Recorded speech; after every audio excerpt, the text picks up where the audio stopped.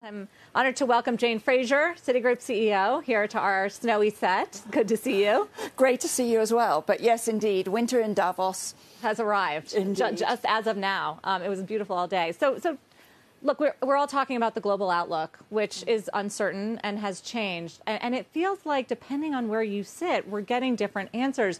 The financial companies, to me, have sounded a little more negative about the outlook. Is that true? Look, as you say, it depends where in the world that you're sitting. So different countries are in very different positions. So it's hard to make generalities. I think we are all quite pleased with how the year has started, in the sense that we've got a warmer winter in Europe. It doesn't feel it like right now, Sarah, but a warmer weather in Europe. We've also had China, which has opened up quite dramatically, with a human cost to it, but nonetheless, that should omen well for some stronger growth there, together with more market-friendly moves that they've made recently. And, you know, the US economy performing reasonably strongly. So I think all in all, the year has started off better than everyone expected. There's a but.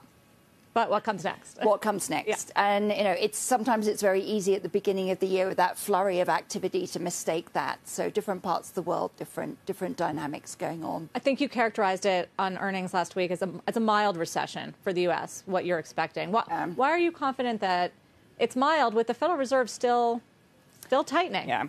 I mean, when you look around the context in the States, we are seeing the tail risk either side coming in. So those that were feeling that the economy was going to have a soft landing, this was going to be fine, are a little bit more cautious now. Equally, those that thought that it was going to be a pretty hard landing and very difficult to do, also coming in. And I think everyone's converging now in the States more around a mild, manageable recessionary scenario, driven by the strength that we've got in the labour markets. And as a result, together with persistence in inflation for services, you will see a resolute Fed. The folks were talking about the loans. Everyone's setting aside reserves for bad loans, all the banks, including you. A sharp increase. How do we read that number as far as your expectations for what we're going to see on loans and in credit? I would say don't read too much into it. As we look out to consumer credit in the States, we don't think we'll get back to the pre-COVID levels until the end of 23 in terms of some of the delinquencies and the like.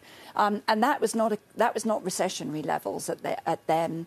So this will take some time to get there. The consumer has still pretty strong balance sheets. They're dipping into savings, but we're less worried on the credit risk side. Just the vulnerabilities you normally expect heading into slower economic growth don't exist at the moment.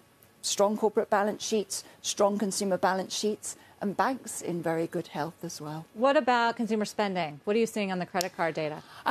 Well, it's interesting. We're keeping an eye on where that goes, because I think that's going to be the real leading indicator. We're seeing more softness in those with lower FICO scores in the States, but we're seeing those who are wanting to spend on travel, on entertainment.